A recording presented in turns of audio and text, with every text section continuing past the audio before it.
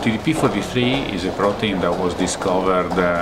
in 2006 as the major protein that makes up the aggregate in the brain of the patients who are affected by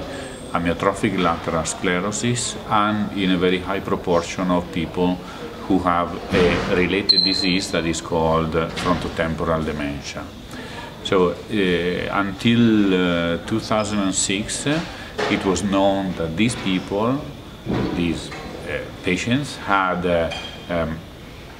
aggregates in the neurons, and these aggregates were toxic, they were causing the neurons to die, but nobody knew what was the protein. In 2006, once the protein was identified, this opened up quite a lot of new possibilities for the treatment of the disease. As you probably know, one of the major problems with most neurodegenerative diseases is that by the time you are diagnosed with the disease, a lot of the damage has already been done.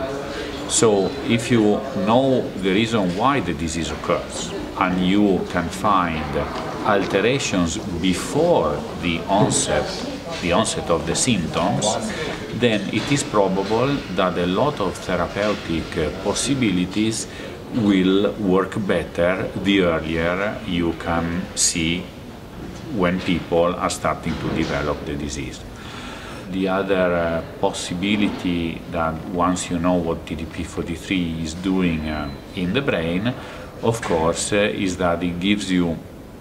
the opportunity to better understand also many other neurodegenerative diseases, because one of the major breakthrough that we have been working on in the last few years is the fact that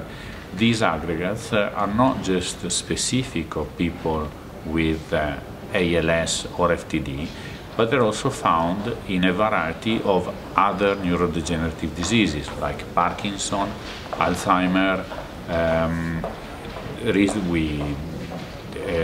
Lewy body dementia. And so what the picture that is emerging from all these studies is that if you have neurodegeneration, you can have many components of this neurodegeneration. One of them certainly is TDP-43, and therefore what this means is that once we have a new therapeutic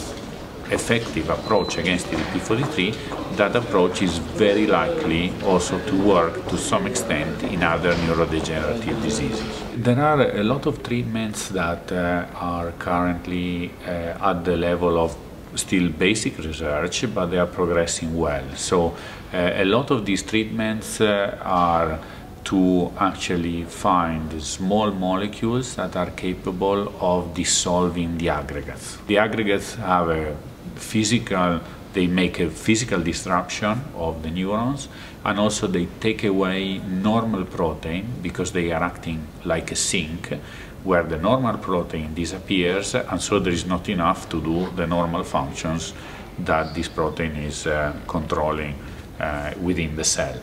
So one of the major therapeutic goals that we are also researching in ICGB is the one to find small molecules capable of disrupting these aggregates and releasing the protein that is trapped in there